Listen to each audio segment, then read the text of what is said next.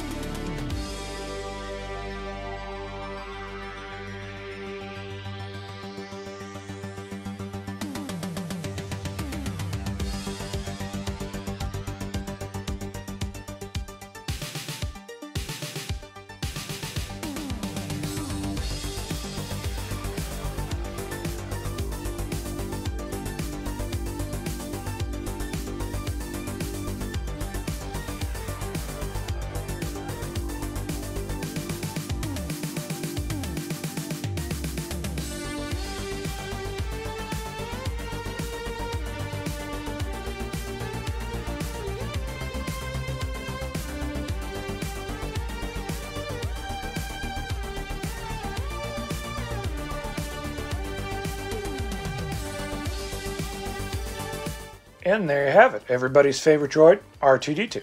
Now, this one was a bit of a challenge. As you saw from the video, the inside is pretty much all Technic framework and the mechanism that lets the middle leg drop just like that. Now, that can be a little nerve-wracking because if you mess something up or something doesn't align up right, then you have to pretty much start over once you realize that you messed up. And in fact, I did mess up a couple of things, which thankfully wasn't the Technic part, but actually I just put the legs on backwards. I put this one on the right instead of this one on the left, and I managed to fix it, and luckily it was an easy enough thing to fix. But just because of that, it was very nerve-wracking to put together, also because part of the time I'm looking around the camera while I'm building it, or looking through the lens while I'm building it, so I always don't have that great of a vantage point when I do these videos and put these sets together. So that just added to the challenge. And it was a really good challenge because I enjoyed myself immensely while putting this together. Just seeing how everything was going to come together and how it was going to work, what parts were going to go where. It was a ton of fun, and I really enjoyed it. Now, is this a great version of R2? This is personally my first version of R2 set that I've ever gotten. In 2012, he had another buildable set. He's also appeared in a Technic set and a couple of the robotic sets as well. None of those I've ever gotten. So as far as able to physically compare them, for me, this one was really fun and really well put together. There were a couple things I thought I had a problem with, but as I explored the set, I discovered that they weren't as big of a problem as I thought they would. If I had one thing to complain about, it is that the sensor scope part in the back has no way to stay up. So you're left turning it yourself or just even holding it up, which is kind of disappointing. I feel like there's something they could have done to put in there to help hold it up, but unfortunately, no. Otherwise, I think the lightsaber, this just feels way too small for me. I don't think it's the right scale. If there was a Luke figure that was the same size as this R2, it wouldn't work. It would be too tiny in his hands. But that's a minor complaint. Now, something that I thought was a problem that turned out to not be were the arms that pop out like so. Now, like this, they look very small, and that was my main issue. It was like, he can't even barely reach past it. He's going to have to be right on top of something if he wants to interact with it.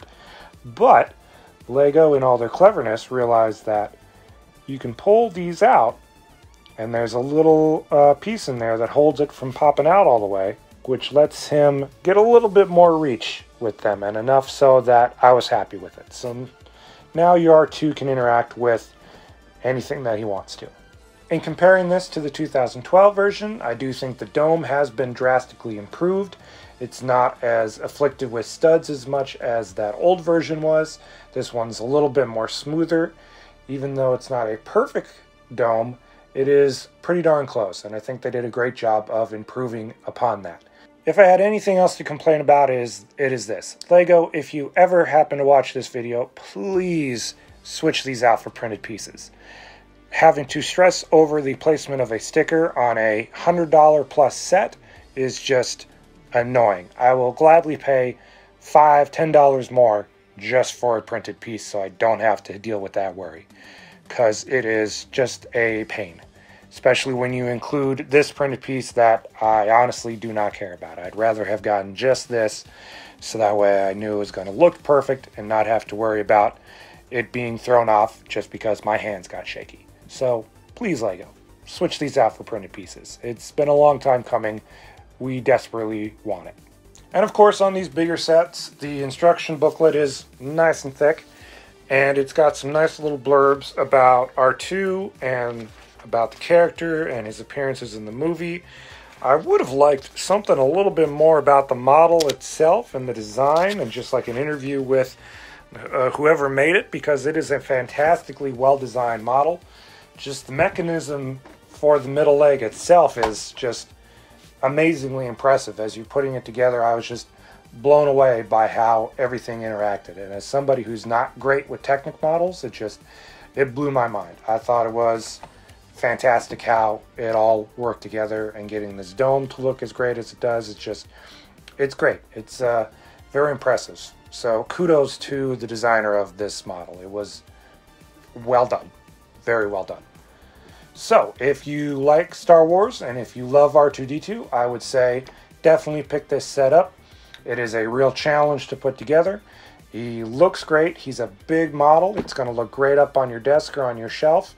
He's got tons of fun little things to play around with. Lots of movement. The third leg is great. And it's just an awesome set. Definitely pick it up once it gets back in stock. It is well worth the time and effort to put together. Now, I've got an update if you happen to have watched my Children of Thanos video and stayed around for the end of it to discover the issue I had with my Corvus Glaive figure having a broken finger. I sent a message off to Hasbro asking if I could maybe get another one, but of course, since it was an exclusive set, they don't have any they could possibly send me, and they weren't about to send me the whole set since it's constantly going either in and out of stock or just completely sold out. But they did say they would send me something that fell into the price range of $40 or $50, so I did appreciate that. Even though it still leaves me with a broken figure, it's something. The gesture's appreciated. I figured worst case scenario was I would end up with another Squirrel Girl on a scooter that they just can't seem to get rid of. However, I was pleasantly surprised to get this in the mail. And when I got this, I had no idea what it was. It was a San Diego Comic-Con exclusive set. It was part of the Marvel Studios First 10 Years wave, and it is of the Red Skull and an electronic Tesseract, and it's numbered 0 in the Marvel Legends. All of those 10 Years figures had a number associated with them. So, I have never really seen the inside of this. It's a set that I have almost no knowledge about. I was really surprised to get it. I looked up the original price, and it was somewhere in the $120 set. So it was priced at the same price as the Children of Thanos set that I got. So that was even more of a shock. So thank you, Hasbro. I appreciate you sending me this to make up for the one finger broken off of my Children of Thanos set. It was a great surprise. So for my next video, I'm going to be opening up this, as well as a few other of the Marvel First 10 Years sets that I have gotten over the years.